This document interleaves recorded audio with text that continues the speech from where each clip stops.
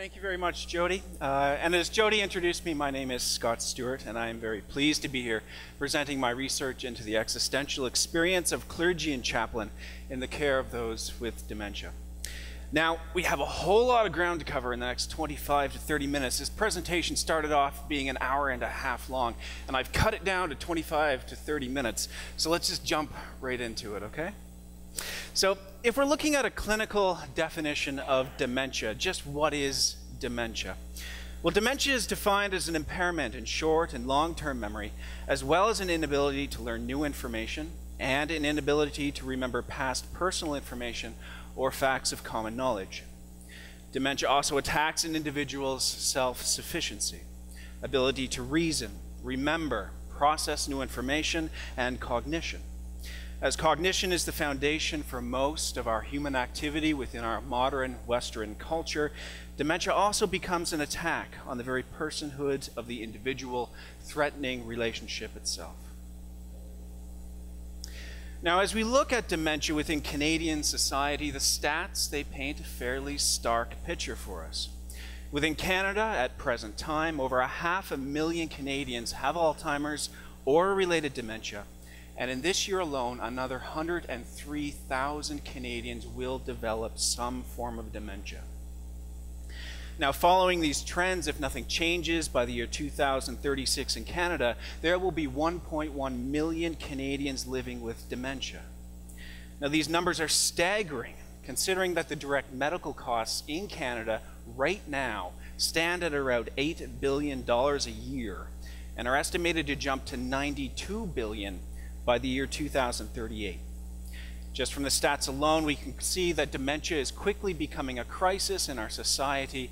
And let's be brutally honest here, it's a crisis that at $92 billion, our healthcare system just can't manage.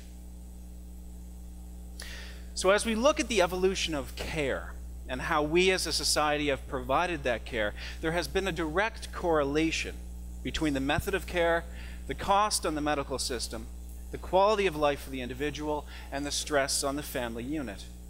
For example, an intervention that is quickly becoming obsolete within the area of dementia care is called the objective reality check. Now, this is a process of attempting to bring the patient or loved one back into reality as we know it.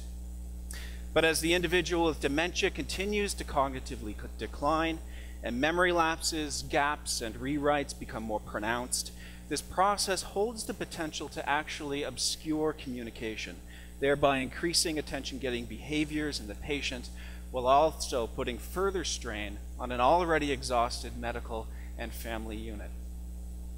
The method of our care then has a very real effect on our healthcare system, on our family units, and on society in general. Now, this is also why the experience of the individual caregiver in this research, chaplain and clergy, is so important. They open for us doors into the reality of those with dementia in the knowledge that that reality may be different one person to the next. The question, what is the experience of chaplain and clergy in the care of dementia, takes us into a natural, organic direction, moving us into the subjective reality that is dementia care. Now, at this point, I'd like to simply introduce my two primary theological lenses. These are process theology and Celtic theology. Now, the first, process theology, simply stated, is a theology of relationship. God relates to us, in process with us, in time, changing with us, rather than distantly outside of creation and relationship. God has knowledge of every possible potential, but the ability to choose within those potentials belongs to the individual making the choice. Within process theology, and this is the crux for our conversation in dementia and dementia care, God is incarnate in the lives of all human beings, offering us whatever good is achievable for us from one moment to the next. My second theological lens is Celtic theology, as described by modern theologians such as John O'Donoghue and Philip J. Newell. Now, under this theological view, when God created, God didn't create out of nothingness. God created out of God's self. Now that means that everything that has being has God woven into the very fabric of its existence. Because of this, there's an emphasis placed on listening for the rhythm of God, for the heartbeat of God within creation and within other people. In terms of dementia care, this theological lens holds some fairly powerful implications in terms of the inherited worth of the individual and potential for communication in the rhythms of dementia itself. Now, to quickly mention my methodology, I used a process of hermeneutic phenomenology, looking at the lived experience of my participants. There were 4 participants, equally divided among chaplain and clergy, and each participant was asked the same 10 questions that deviated only in flow of conversation. Now, in terms of themes coming from my research, what I found really interesting was that no matter how I looked at the data, one theme continued to present itself while being defined by 3 sub-themes. So what we have here on this slide is my attempt to capture that graphically. We see at the center the primary theme, that of relationship, and defining that theme of relationship are the themes of community, connection, and theodicy. In terms of dementia care, my research has shown that the ministry is all about relationship. It's all about fostering relationship through developing and maintaining a mutual connection with people, and through that connection, allowing the person with dementia to enter into some form of community. As we encounter the theme of theodicy and reflect on that theologically, what we find is that, like the themes of connection and community, it forces us to reconsider and reimagine our concept of relationship in the face of dementia. Therefore, the goal for the remainder of this presentation will be to explore these 3 themes in an effort to define and explore the central theme of relationship. And in the words of one of my participants, relationship, relationship, relationship. It is all about relationship. So let's start to explore that by looking at our first theme, that of connection. So to begin, for my participants, this sense of connection begins with people long before they even meet them and is rooted in their own theology of ministry.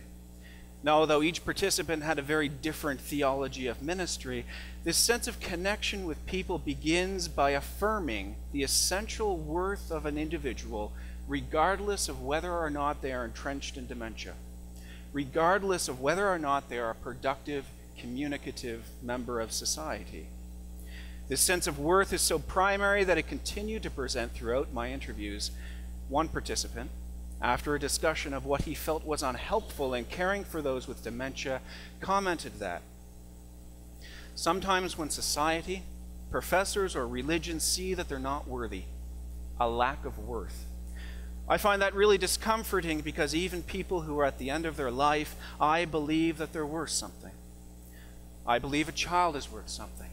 I believe a drug addict is worth something. I believe a scientist is worth something, even if they talk in realms beyond our comprehension. And I see an Alzheimer's patient the same way. They are worth something.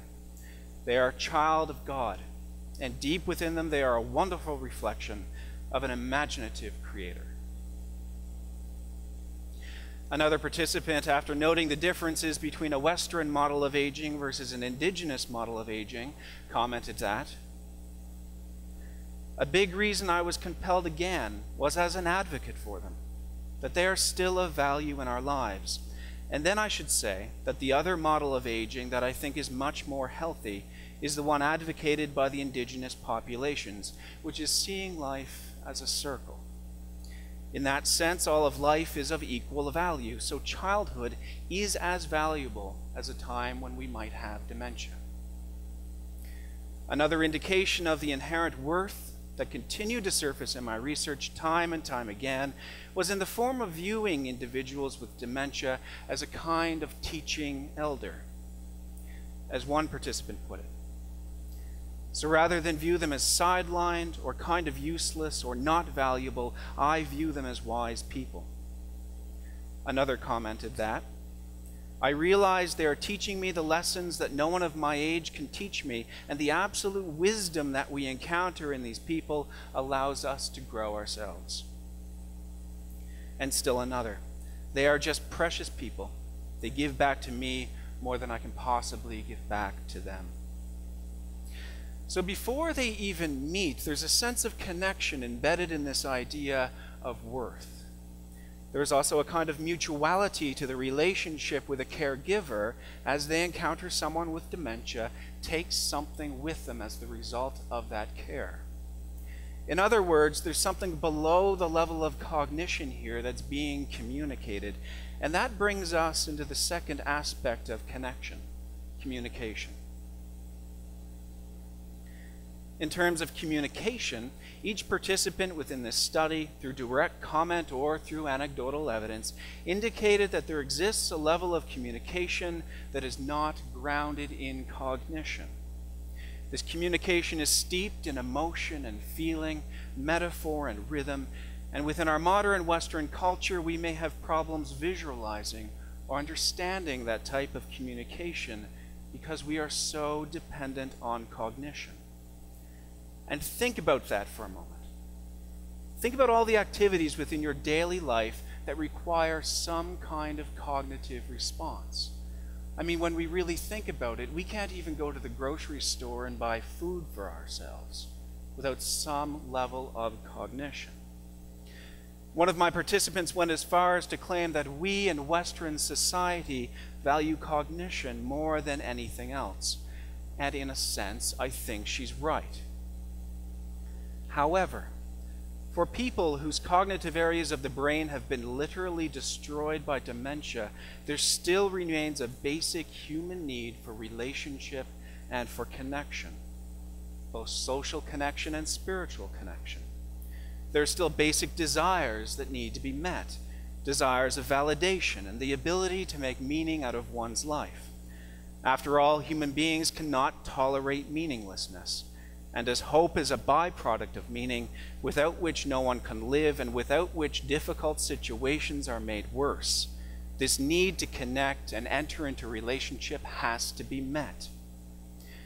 Needing to connect and enter into some kind of relationship is echoed throughout my research.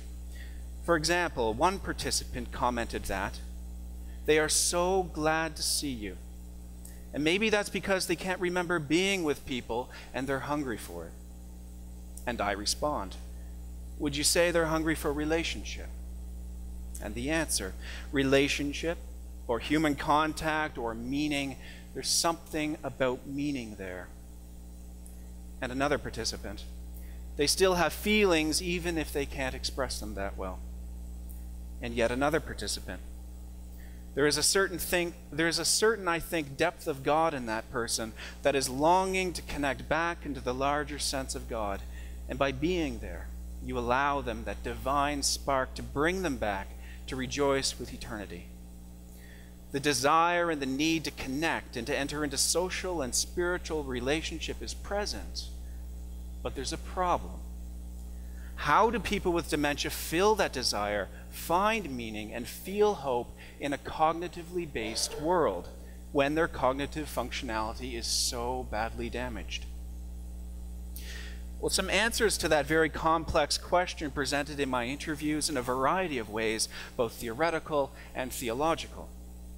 One participant went into great detail around this topic, while the others touched on it anecdotally. In the first case, she sees that what's not helpful is to go in there and expect them to get into your reality, to expect them to use your level of cognition. We need to enter their reality. And another participant, they communicate, but mostly through metaphor. So even when you're communicating through touch, those touches can be quite metaphoric, one thing representing another. Things that we might not catch with our cognitive minds, they see with different eyes. In other words, as the cognitive areas of the brain are destroyed, other areas take over. The human need for connection is still present, and that desire reaches out in whatever ways the individual can, largely through metaphor, touch, and repetition. These individuals begin to speak another language of sorts, a language not grounded in cognition, a language of dementia that is reaching out for connection and for relationship in whatever ways they can. What my participants also made very clear during my interviews is that they had a sense of God within that connection. They described an almost trifold relationship between the caregiver, the care receiver, and God. And so now let's take a look at that relationship. For one participant, when a dementia patient begins to enter into a repetitive activity, such as rubbing a table over and over again, or asking the same question over and over again, she sees in the words a rhythm there that helps me not to be frustrated with it, but rather I think it's a rhythm. And perhaps through that rhythm, we can communicate again. When I asked her about that rhythm and whether or not she felt God there, this participant responded by saying, "Yeah, I haven't thought of it that deeply, except that I felt God's presence more there in that rhythm." She continued by commenting that God is present in the tender, wounded parts of these individuals' lives, just as Jesus was present on the fringes of society with the most unlikely of people. God is then present in the unlikely rhythms of a dementia patient. And as this participant joined in the rhythm of her patients, she saw through them a type of unconditional love. She goes on. This giving of all of themselves is more easily accessible, and I feel God in that. I experience the divine in them through unconditional love. Things are simpler, stripped down. For this participant, then, God is felt as being incarnate in the other through the rhythms of that dementia language that we mentioned earlier. This is a very Celtic understanding of God in relationship with humankind as we together listen for and encounter God in the rhythms of the other. Another participant in this study saw that in the moment of his care, God is there, they are there, you are there, all is good. He went on to say there is a certain depth of God in that person that is longing to connect back into the larger sense of God. For that one moment, God is in that person, God is in you, God is in the space between the two of you. For this participant, then, God is a present, active force in the rhythm of that care, while also being incarnate in both the care receiver and the caregiver. Again, this is a view steeped in a Celtic theology of listening and experiencing God in the other and within ourselves. Another participant who comes from a self-identified process theological perspective sees that we all have the divine spark within us. So that's part of everything I do when I companion someone with dementia. I just try to open myself to the Spirit in this place, and I spend 5 or 10 minutes. Meditation isn't the right word, but I try to open myself to the Spirit, and I try to include the person that is with me in this place, and I felt lots of Godness in that time and place. For this participant, there's a continual process of creation as she opens herself into a space where the Spirit is the active force, offering potentials. And the dementia care becomes an expression of that continual process of creation. In bringing these experiences together, what remains is that God is present in the midst of that care. God is experienced as being an active participant in this care, along with both the care receiver and the caregiver. The result of that participation is experienced differently as the incarnate God, as a rhythm, as a continual act of creation. But regardless, God is part of that care in this trifold relationship, revealing God's self to us in the thin and unexpected spaces of people with dementia. Now, also connected into that primary theme of relationship is community. And what I found quite interesting throughout the course of my research is that community wasn't actually a focus for me. And in fact, I had no question around the community or the community's role within dementia care. However, as the interviews progressed, 3 out of 4 of my participants, without any prompting from me at all, made direct comment on the community and the community's role within dementia care. So perhaps the best way to get at that data is to simply read some of those quotations and then enter into a type of analysis together. One participant began by recalling a song entitled "Emily Remembers" by Shirley Eckart. It's a song that brings into focus the process of dementia care and all of the things we lose as that process continues. But then it shifts into the idea of remembering, and remembering for other people. The message of that song is that I'll remember for you. And my participant, reflecting on that message, commented that I'll remember them for you. So what's not helpful, I think, is to think that this is an individual disease. This is a community disease. And if we think it's just about them, we've missed it. It's about us. And we remember for them the things they can't remember. If they can't remember they've loved us, we remember for them that they used to. So we can't see this as an individual disease. I'll remember them for you, and that brings us closer. It's all about relationship. It's all about relationship. It's all about the body of Christ. If you can't, we will remember for you. Another participant, after discussing how his faith had been informed by the care he offers, stated that, I guess my faith has been informed in that, even if I can't, the community can. And yeah, there's a lot of hope in that. And it's not an irrational hope, it's very much a Christian hope. And so it is, I think, with dementia. Even when I can't, the community can, and they shall come in such a way that will connect me. So what I think we're seeing here, and that some of my participants named for us, is that the community is, in fact, the body of Christ as described by Paul for individuals with dementia.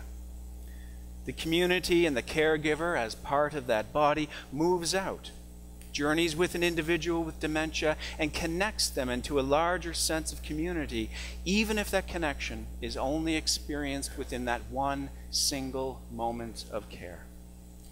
For my participants, these people are valuable members of the body and are no more or less important than any other member. And in order to foster relationship, the body, the community, needs to reach out to those with dementia.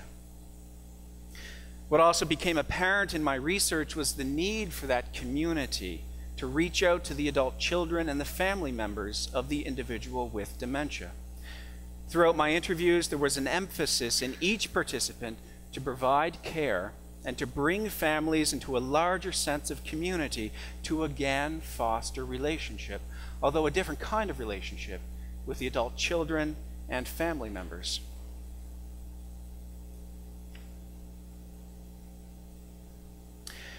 Now, in my research, the idea of suffering continued to present itself. Suffering in the absence of relationship, in the absence of meaning and hope, physical suffering. And from those conversations emerged, I think quite naturally, the idea of theodicy, or the problem of evil in the face of dementia. And as we begin to look at the problem of evil within dementia, I can honestly say that I was surprised by the data. 3 out of 4 of my participants viewed this disease as no more evil than any other disease. It presented no problem to their theological underpinnings or to their understanding of God in general. The 4th participant had a similar view to that of the others, but amended his view to include a vision of relationship as existing vertically. That is, as existing in that single moment of time rather than horizontally, that is, the moments connected to each other. Some of the data I received in this area is as follows. One participant noted that it's awful. It's a terrible disease, but no more evil than any other disease. Now we are in the information and knowledge age, and the disease that is coming up into a tsunami is a disease of the brain. What's evil about that? Another participant noted that, well, there's certainly some very negative sides. I don't know if I'd go as far to call it evil, in as much as any diseases are evil. And yet another, I don't find it challenges my faith, as I don't believe in a God that protects us from that stuff. So is this disease evil? Well, the data is pointing us overwhelmingly in the direction of no. Now, in some ways, this fits quite well with one of this study's overarching theological lenses, that of process theology. The world, in this framework, is in a constant state of creation and becoming, and God joins in relationship with us in that process, not as a controlling force, but rather as an inviting force, not controlling all the events in the world, but inviting us to move towards the good. This, I think, encapsulates suffering. God does not deny suffering, but rather within suffering invites us towards whatever good can be found within the moment. The challenge to this view when it comes to dementia is that we have a disease that threatens relationship itself. Process theology understands God as being in creation, in relationship with us. But what about a disease that threatens the very fabric of our relationships to one another and to God? In looking over the results of this study, I think we have our answer, and in particular, that language of dementia that we talked about earlier. The results of this study challenge us to reframe our understandings of relationship and how we come to be in relationship with those that have dementia. Does this disease deny relationship? Well, on one level, the level of cognition, maybe. But as we have seen, it is possible to enter into a different form of relationship. This research challenges us to shift our understanding of dementia from a relationship-denying disease to a relationship-redefining disease. Is dementia evil in that it threatens relationship with one another, with community, and with God? Well, no. It just forces us to reimagine what we consider relationship to be and then how we enter into it. Now, in terms of implications from my research, there have been many, and we've touched on them as we've traveled throughout this presentation together. However, just to recap some of the larger points, the basic need for human relationships still exists, even with those that have become deeply entrenched in dementia. In order to meet this need, we as caregivers need to learn the language of dementia, which is subjective to the individual and found in the rhythms of dementia itself. The community, as the body of Christ, enters into those rhythms as a support to both the individual and the family to yet again foster relationship.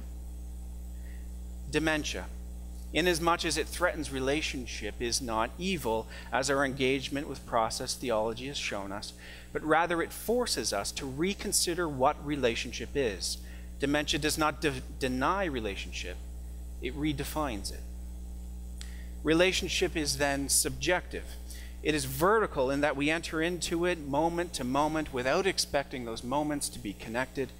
It becomes less about cognitive attachment than it does about metaphoric and emotional attachment, and it is trifold in nature, with God at its very center. At this point, I'd just like to say thank you to the members of the class and Jody Clark. Each project that we've gone through has really been a collaboration of sorts, so I thank my colleagues and Jody.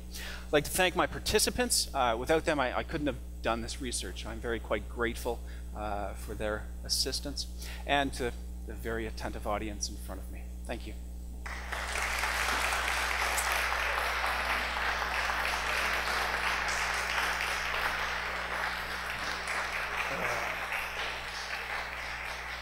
Questions? Hi, Scott. That was awesome. Hey. You've put me in mind what you were talking about dementia as a tsunami in a technological age. Do you think there's something about the way that we're configuring what a human being is, that it's sort of here in the front of the brain, that has to do with the rise of dementia? You know, I think perhaps, and one of my participants actually went into great detail around that. And in particular, around our need and our desire for cognition, right? And really our dependence on cognition. So throughout my interviews, she continued to push the metaphoric and the rhythmic and trying to relate to people in those ways, right? Because we're not just cognitive beings, we relate in different ways, and we can join in relationship in different ways. It just seems like within our modern Western society, there's a real dependence on that cognition and the way we process information. Yeah. Thank you.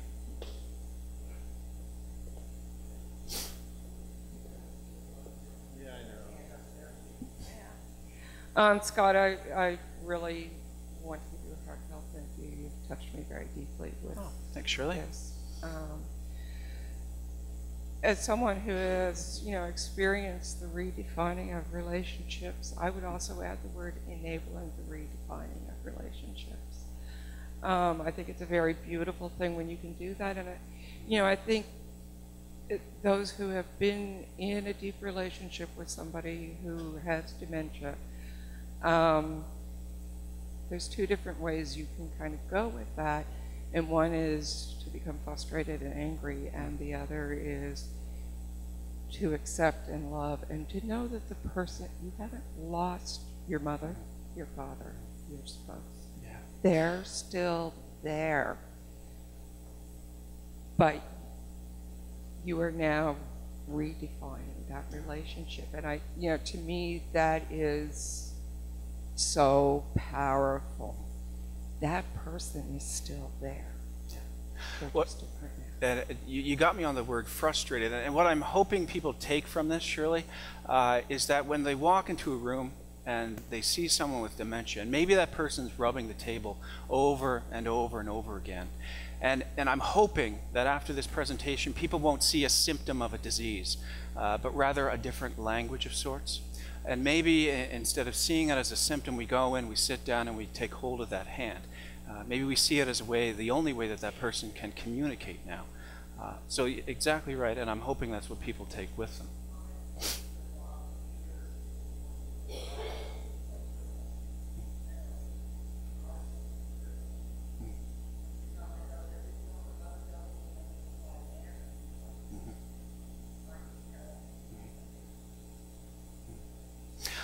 And the other thing that came out, I mean, I mentioned that this was an hour-and-a-half presentation at one point. So the other thing that I wasn't quite able to include in this was that we also have a responsibility as caregivers to the family members to help them learn that language of dementia as well. And that's something that you're articulating now as well. Hi, Helen. Hi, Scott. I'm still, I guess, struggling. I'd like to understand how you premised, or you went in premising that, or with the expectation that your participants might make reflections around. Well, you referred to your participants' expectations around an aspect of evil as figuring into dementia. So that's the first one. Where did that expectation come from? And the second is, I'm not sure that, maybe I missed something in theodicy class, but how does evil necessarily become tangent with theodicy? I mean, maybe I understand theodicy as the absence of God, not, this because evil is more energetic, deliberate. It has connotations that obviously Unitarians can never understand. But so, can you respond to those two things? Why did you premise that you expected your participants to talk about evil? Yeah, I'm going to ask you to repeat the second part when we get to it. The first part, I had no expectation of running into this. Originally, I had no questions designed around eliciting that from my participants. We entered into, in my first interview, we entered into a discussion of suffering. And that discussion naturally led into the problem of evil and whether or not, in the absence of relationship, and I mean, if we're looking at process theology, the absence of relationship would mean, the absence of God, because God enters into relationship with us. So that sort of flowed from that, that discussion and that talk of evil. I was surprised because I didn't think, I mean, in my own theology, I wouldn't see the disease as evil either. But the conversation just sort of naturally flowed in that direction. And so after that first interview, I inserted the question, and I found I didn't need to insert it because it continued to come up. And the second part of the question. Well, the second part, I guess, is just a clarification of your understanding of theodicy, because for me, theodicy speaks to the absence of God, or why does God allow, or so forth, but not sort of this active agent of evilness, that's really problematic for me.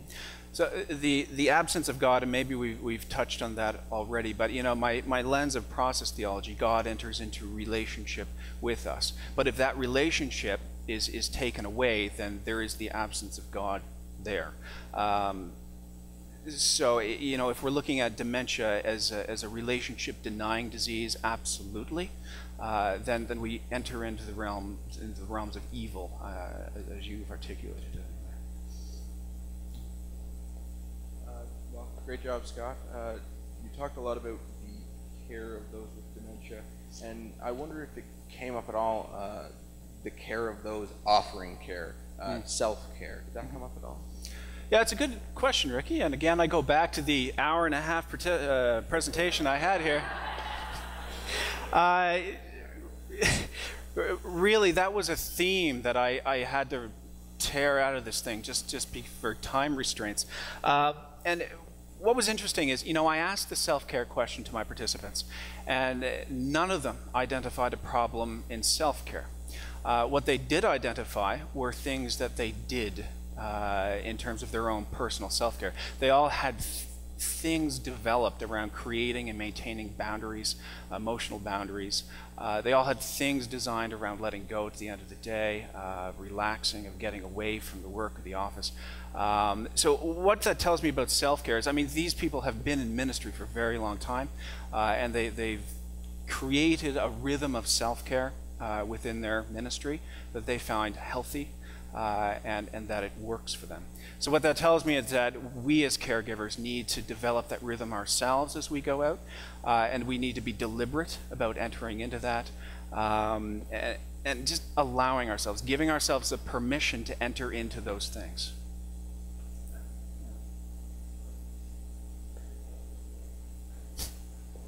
Thanks a lot, Scott. I feel a very personal connection to the whole subject of dementia, and obviously your presentation related to me.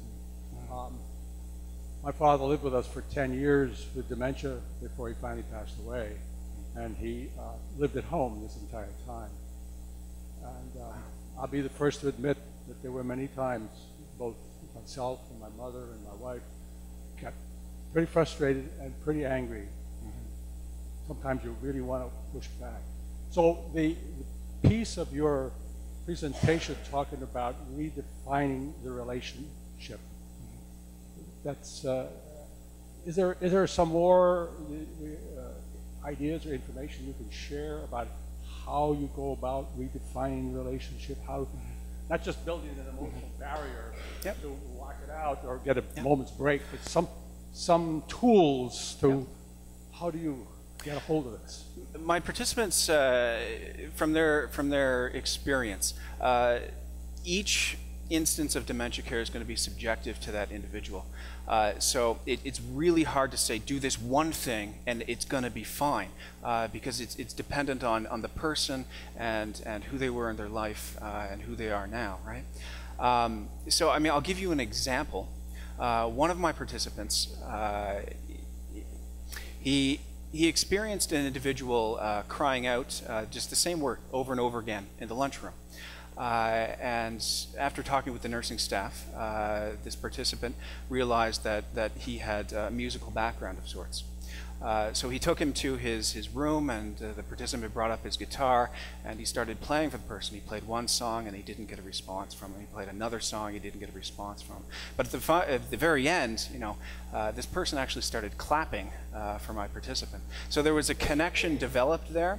But if this participant had gone into the lunchroom and saw that person just crying out the same word over and over again, and saw it as a symptom of a disease and maybe not something deeper, maybe not an attempt at communication, then it would have been left at that, and that connection wouldn't have been made.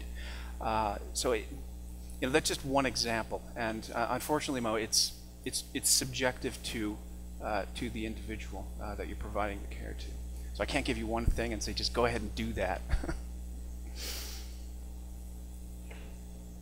So Lawrence.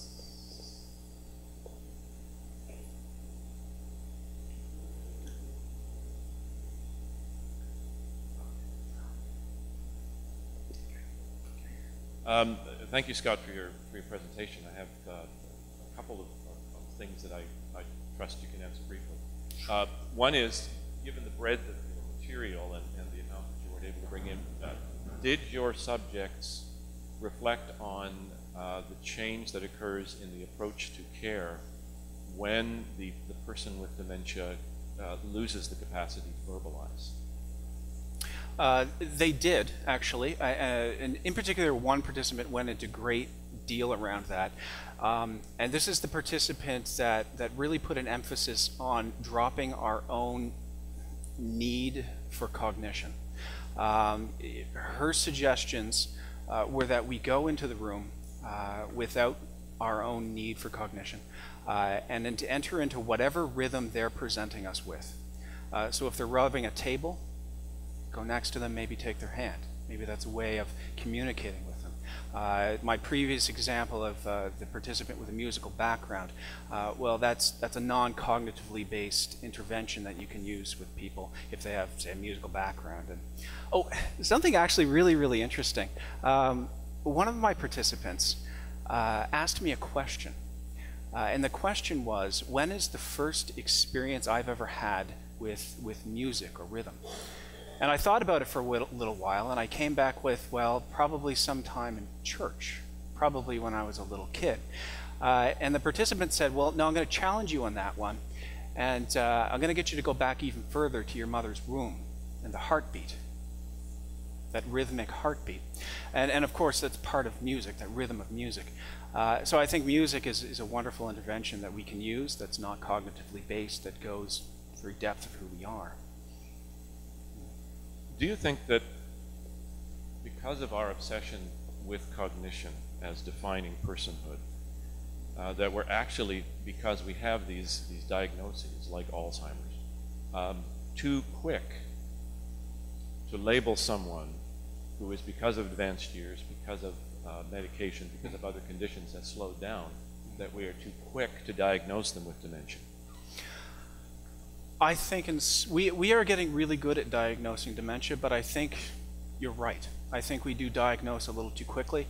I think things like depression in the elderly can be misinterpreted as a dementia of some kind. I think we need to let go of that a little bit, and in our roles as caregivers, maybe challenge that a little bit in the institutional setting. Two hands. Really quick question. You're 45 minutes over, right? Yeah, but no, I know you had like an we're hour good. and a half worth of material. I can go for another quick hour and a questions. half. Okay, mine is just actually a quick comment, and it's in response to this person over here. I think what needs to happen with the caregiver is a redefining of our expectations of relationship, because when you've been in a lifelong relationship with a parent, with a spouse, now suddenly you have to redefine that expectation, because it's going to be a very different power differential, and that relationship becomes different as a response to that. And I think if you can let go of your expectation of the past relationship, you can start to build on the new relationship. Excellent comment. Thank you so much, Janice.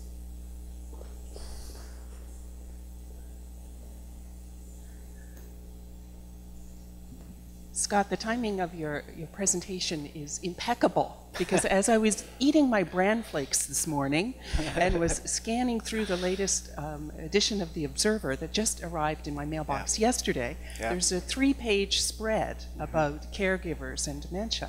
And I didn't have time to read the article thoroughly this morning, but there were some points that I did pick up on about the different challenges that the caregivers have in their working with dementia care people. And I'm wondering if your participants named anything specific that kind of surprised you in that area.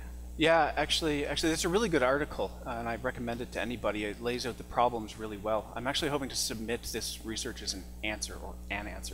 But in terms of challenges, what came out in at least 3 out of 4, maybe 4 out of 4, I'd have to go back to my data. But what came out is that the adult children came across as a challenge for the caregiver, in that the things that the adult children can hoist or project onto the clergy. One participant made mention of, gave me an example of adult children that live away, that are unable to visit their parent, and maybe they're feeling some guilt associated with that, and then they go hoist that onto the clergy by saying, well, you're not visiting enough, why aren't you visiting more? So there's a need there for us to be self-reflective, owning what's ours, and letting go of what's not. Also, what came through as a challenge is teaching that language of dementia that I was talking about to the adult children. The loved one, I mean, one of the side effects of dementia, I guess, is the personality can change. So the person can be completely different than what they were before. So learning that language of dementia and teaching that to the adult children as a way of still maintaining a meaningful, hope-filled connection with their loved one, that came across as a challenge. And then in another interview, I made mention about the importance of the community, and the community being the body of Christ, and reaching out and connecting people into a larger sense of community. But when the community pulls away from the people that have dementia because of fear or misunderstanding or what have you, so a need to go in and to educate the community around that so they don't pull away, so that they are still an important part of that connection. Scott has taken us through almost an amazing almost hour of presentation on our experience of the experience of people who work with those who live with the reality of dementia. Scott, well done. Thank you so much. Thank you. Thank you.